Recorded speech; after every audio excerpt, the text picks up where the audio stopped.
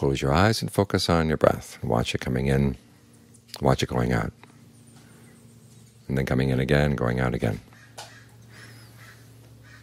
You want your attention to be as persistent as the breath. The breath keeps doing its breath thing, but the mind tends to jump around.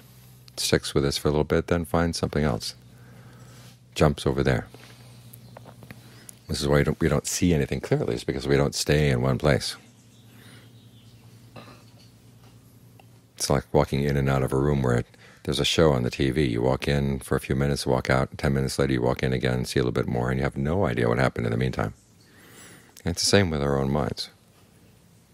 We can't see what the minds are doing, all the different minds that we have. And so we don't see what the results are. We can't make the connection between the causes and the results. This is why we end up doing a lot of things that lead to our own suffering.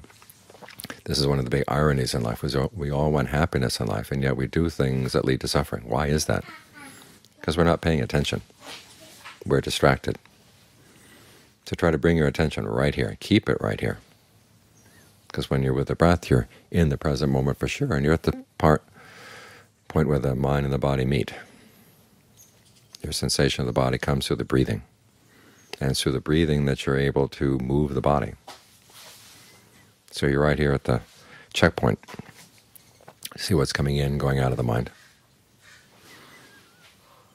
And you're in a much better position to decide which impulses coming out of the mind are worth acting on and which ones are not.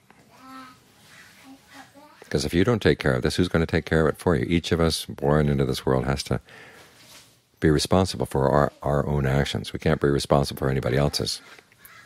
We have children, we try to keep some control over them, teach them what's right and what's wrong, but they're going to be making their own decisions. That's even with our own children, to say nothing of other people in the world. So make sure at the very least that your choices are the correct ones, the ones that lead to true happiness, the ones that don't pull you away off in other directions. And by developing a foundation right here, this is how you get started, and this is how you stay on the path. Otherwise it's easy to forget, but if you're mindful to be right here, right here, right here, regardless of what happens, even when you're thinking about something else, you can still be aware right here. That helps keep you grounded, and when you're grounded, you're much more likely to do and say and think the right thing, because you're coming from a position of strength.